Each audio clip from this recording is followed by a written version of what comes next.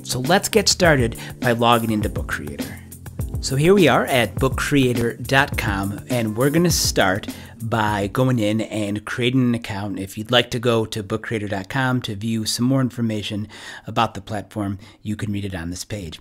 But what you'll want to do is to click this yellow button. And there's one thing that I need to make you aware of is that when you first click this yellow button, if you look underneath that smiley face, look what it says, Student Sign In.